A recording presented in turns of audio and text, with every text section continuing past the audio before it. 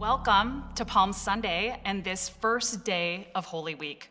We invite you this week to journey with us as we journey with Christ to the cross. We're glad you're here with us and worship now, and we pass the peace of Christ to you and invite you to light a candle as we begin worship together. Join with me in a Palm Sunday call to worship from the prophet Zechariah in the 9th chapter of the book that bears his name. Rejoice greatly, O daughter Zion. Shout aloud, O daughter Jerusalem. Lo, your king comes to you. Triumphant and victorious is he, humble and riding on a donkey, on a colt, the foal of a donkey. He will cut off the chariot from Ephraim and the war horse from Jerusalem. And the battle bow shall be cut off, and he shall command peace to the nations. His dominion shall be from sea to sea, and from the river to the ends of the earth. Let all prepare for the arrival of Jesus.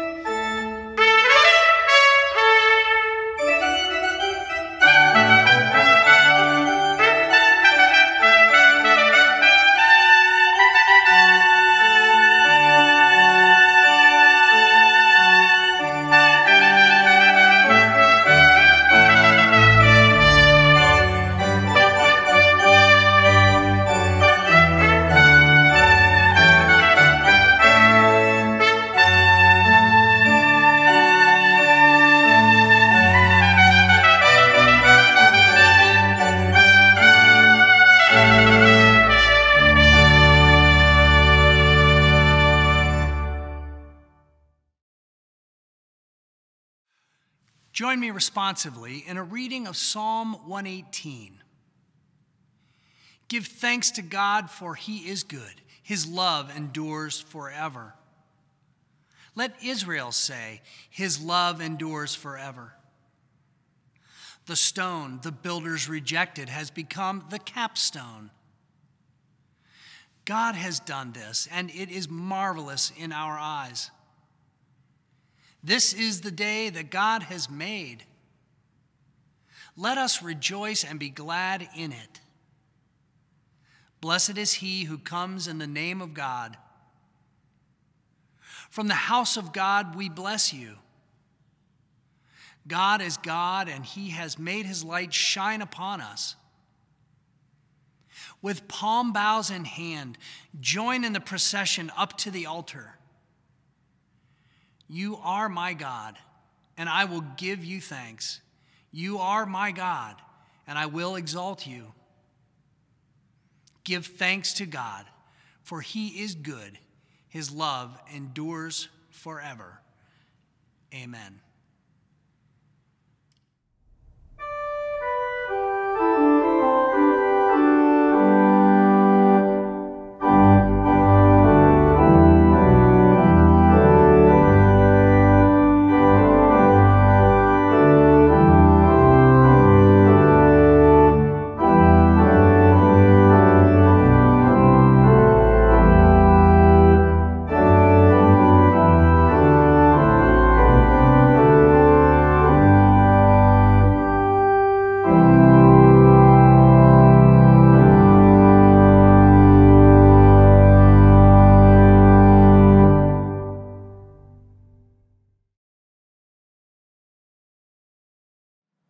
This is the first day of Holy Week, the biggest week of the church year. It's on this Sunday that our focus narrows from the broad themes of self-reflection, almsgiving, and fasting to now experiencing the journey of Christ. Holy Week invites us to put ourselves in Jesus' shoes, to experience his journey to the cross, and to also ask ourselves what this journey means to us. Holy Week always starts with Palm Sunday, one of the most beautiful experiences Jesus has on earth, as he's welcomed into Jerusalem with a palm parade, the only time in his earthly ministry that he's recognized as a king.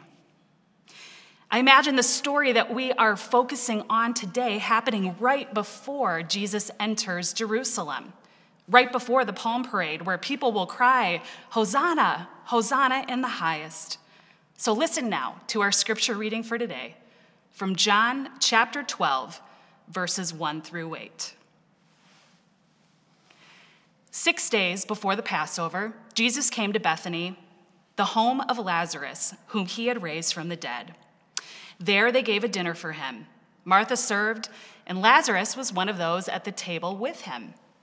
Mary took a pound of costly perfume made of pure nard, anointed Jesus' feet, and wiped them with her hair.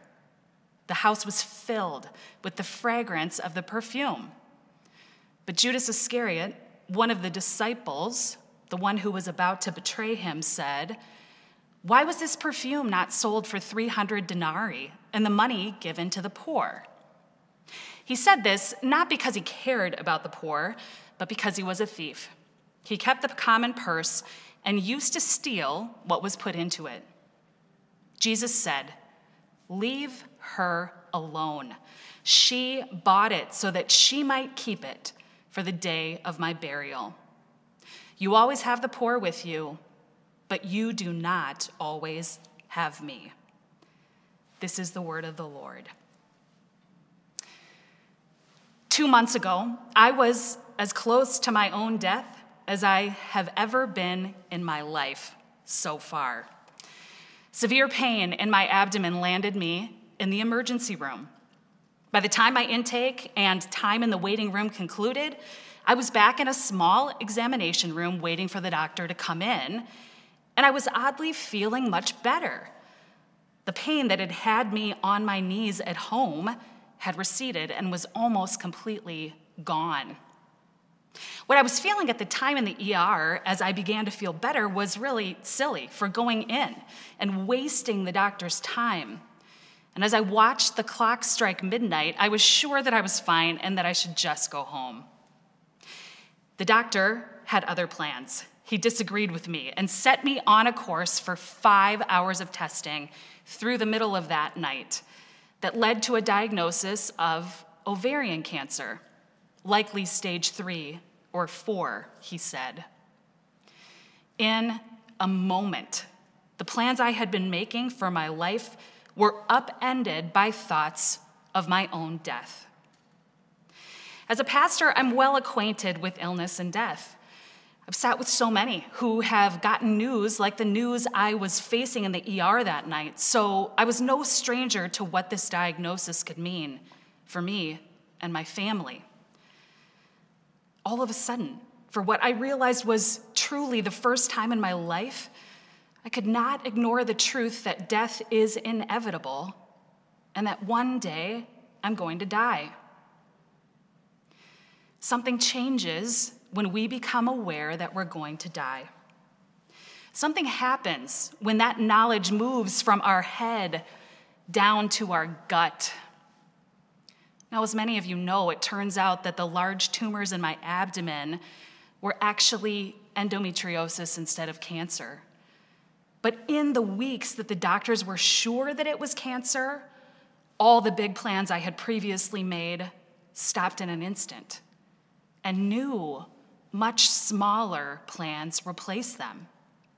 Plans for surgery and recovery, plans for covering my duties at work and taking care of our children, plans for living in the moment, writing notes to all my loved ones and savoring what was right in front of me, because at that time, that was all I knew I really had. In the first few days of thinking I had cancer, I said to my husband, all of a sudden, in an instant, I feel like nothing matters and everything matters, all at the same time. I imagine that this was how Jesus and Lazarus and Mary and Martha felt in the story that we just read. This is the story of a dinner party, and it's sandwiched in John's gospel between two deaths, between the death of Lazarus on one end and the death of Jesus on the other. Not more than a handful of days before this dinner party takes place, Lazarus, who was Mary and Martha's brother, was pronounced dead. He was gravely ill, and Mary and Martha knew that without some sort of miracle, he was going to die, and so they had sent a friend to go and find Jesus, who they felt was their only hope at saving their only brother. Jesus was doing important things when this news came. He was surrounded by crowds and tending to some other things, and he told the messenger that he would come see Lazarus as soon as he could. And he asked the messenger to tell Mary and Martha not to worry, that this wasn't the kind of illness that leads to death. But by the time Jesus arrives to see Lazarus, he's already been dead for 4 days. Now, you'll remember that, of course, Jesus does indeed bring Lazarus back to life. And Jesus tells us he does so for the sake of building the faith of all those who would witness this miracle and all those who would hear about it. Jesus goes to Lazarus' tomb, and in the name of God, asks Lazarus to come out, and Lazarus comes out, a real-life dead man walking. He walks out of his tomb, burial clothes unraveling behind him, the stench of death still surrounding him, and Jesus tells those that are with him to unbind him and set him free because he's alive. So this dinner party was planned to celebrate the new life that Lazarus had been given. A week past Lazarus' death, and a week before his own death, Jesus is at the table, sharing a meal with his closest friends to give thanks for what God has done. Martha is preparing the meal, as she does. Judas is trying to catch anyone he can doing wrong, as he does. Lazarus is there, but he doesn't say a word, likely still in shock to have experienced death and to now be alive. And Mary does the strangest thing of all. Mary finds a clay jar of perfume, and she brings it to the dinner table. Now, this is not the kind of perfume that you put on when you're going out. This is the kind of perfume that was reserved for bodily preparation after death. Perhaps it's left over from the oil that was purchased when Mary and Martha prepared Lazarus' body for burial. So Mary takes this jar of oil. She kneels down beside Jesus. She takes down her hair and she anoints Jesus' feet with the oil, then drying them with her hair. Can you imagine a scene like this? This incredibly intimate and loving act immediately makes others uncomfortable. It kind of makes me uncomfortable to read about it. I can't imagine experiencing it firsthand. This radical act of love interrupts the dinner. a party that is actually being held in someone else's honor, not in honor of Jesus. But this radical act of love actually replaces the smells of dinner with the smells of burial and end of life. This moment of celebrating that Lazarus is alive is turned into a moment of realizing that Jesus is going to die. Judas sees this act of radical love and tries to present himself as holier than this messy scene. For his own ends, of course, we know, because he wants to take the money. He says, "Why are you wasting this expensive oil on Jesus' feet? This oil could have been sold and the money could have been given to the poor." Now Jesus, defender of the poor, the one who has been pressing everyone to love each other, especially when it pushes us outside of our comfort zones, doesn't agree with Judas in this case and says to him, "Leave her alone. The poor will always be with you, but I will not be." While Judas is technically right about the oil, he's missing the point of this act of love. It's easy to do when an act of love is so jarring, so beautiful, and so extravagant. But the point of this story isn't found through reasonable logic. The point of this story is to give us a tangible example of what extraordinary love looks like. This is the kind of love Jesus had been proclaiming from the beginning of his ministry. This is a mirror to what God's love looks like. Love that cannot be boxed in by right actions performed at right times. The kind of love that isn't best understood by reading a long list of rules and regulations and following them. This act of love is transformational at its very core. It transforms the giver, it transforms the receiver, and it transforms all who witness it and hear about it. In the Gospel of John, the old phrase, "seeing is believing," is turned upside down again and again. John actually uses the word believing 10 times more often than the other gospel writers, and 2 times more often than Paul. It's John's gospel where we see Jesus say, "Believe in God and believe also in me." It's in John that Jesus also says, "Believe in the light so that you may become children of the light." And then he says, "Don't just believe because you've seen me. Blessed are those who believe even when they haven't seen me." Belief in John is not an intellectual pursuit. It's not about a well-crafted creed or coming up with a complex and complete set of rules to live by. Belief in John is always a verb. To believe is to live out your faith in action. Theologians throughout time have tried to parse out what it was that Mary actually believed. In all the accounts of Mary's presence in the Gospels, she never explains who Jesus is with words. She doesn't tell anyone what she thinks about God even. Instead, again and again, Mary lives out her belief through her loving actions. She believes by sitting at Jesus' feet as he teaches. She believes by running to Jesus first when her brother has died. And she believes as she lavishly anoints Jesus' feet in the days before his death, preparing him for what was to come. Our Lenten journey this year has been an immersion in this kind of love. Each week, we've tried to define what love looks like. It looks like forgiveness, serving, inclusion, empathy, and love looks like sacrifice. And this Holy Week, we take the final journey to love, lived out through action.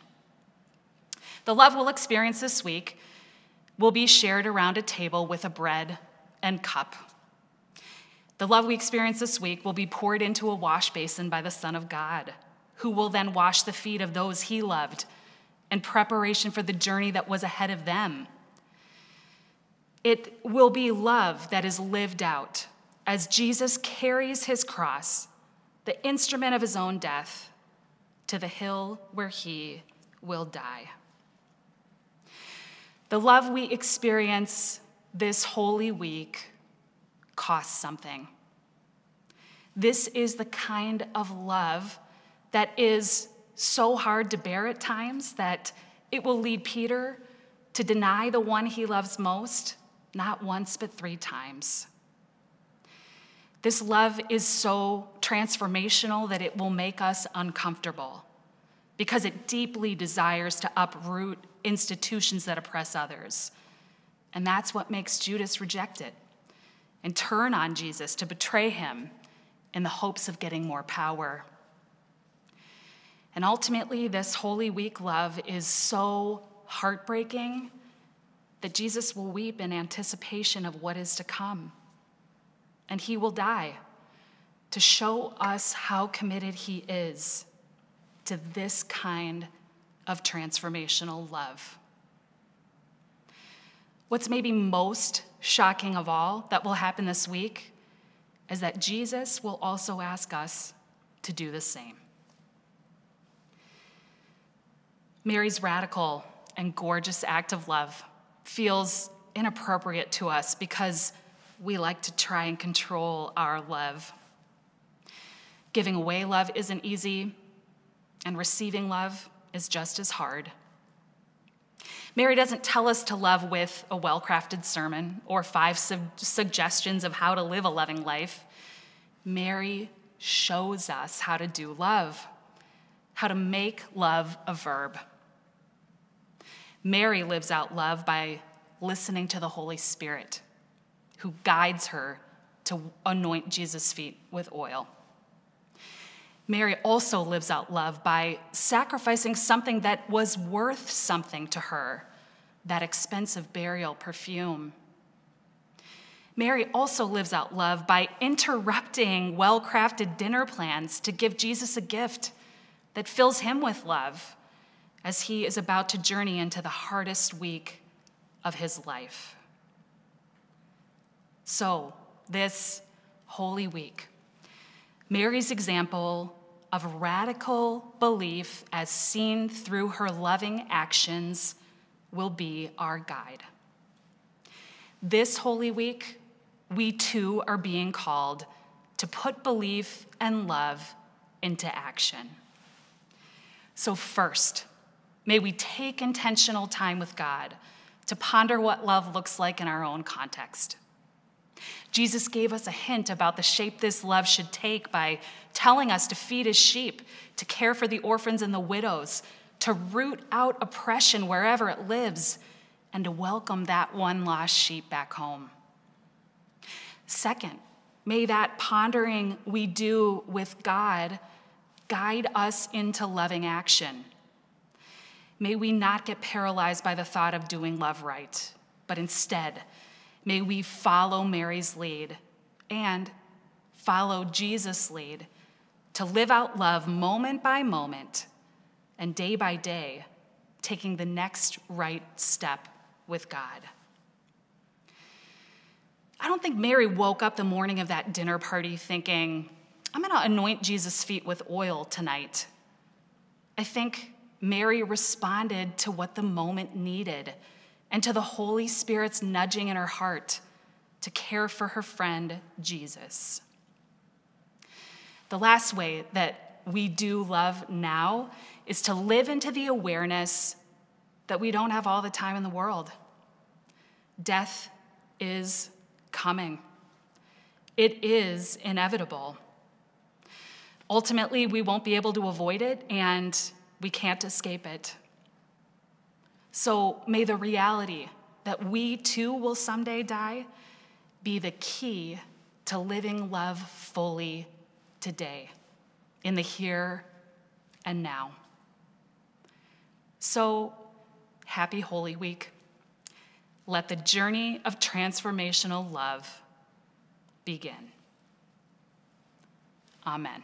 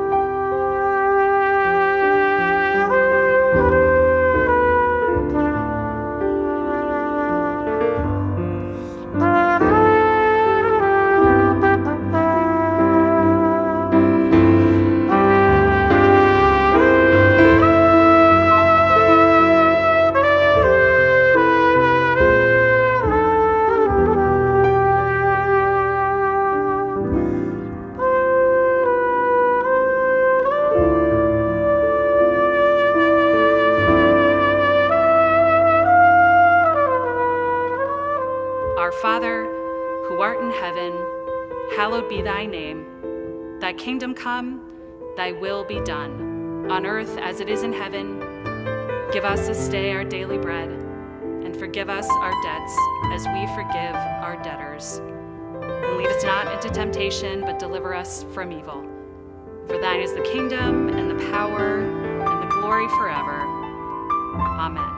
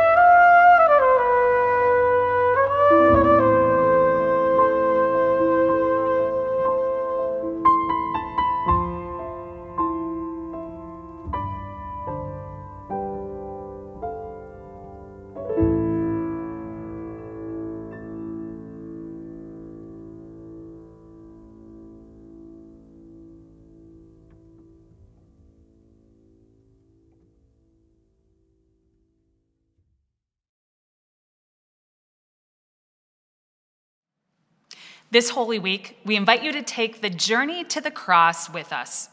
It begins on Maundy Thursday with a Tenebrae service at noon and another at 6:30 p.m. here in our sanctuary. On Good Friday, you're welcome to come to the building to experience our outdoor self-guided prayer pilgrimage at a time that works best for you. And on Easter Sunday, we have 4 worship in-person options for you to choose from. A sunrise service at 6:30 a.m. at Wayzata Beach, 8 a.m. communion service in the chapel, and worship in the sanctuary at 9 and 10:30 a.m. Please visit our website to RSVP for any of these services. As we've walked through COVID together, we want to thank you for joining us for worship online. It has been a time of learning and growth for all of us. And as we transition to in-person gatherings, starting Easter Sunday, our online format will change. We'll be live streaming services from our sanctuary at 9 a.m. and 10:30 a.m. each week. Parables will continue to worship online through the end of May. Now, as we enter into this Holy Week together, may the grace of the Lord Jesus Christ, the love of God, and the fellowship of the Holy Spirit lead the way. For what does the Lord require of us but to do justice, to love kindness, and to walk humbly with our God? Amen. Go in peace.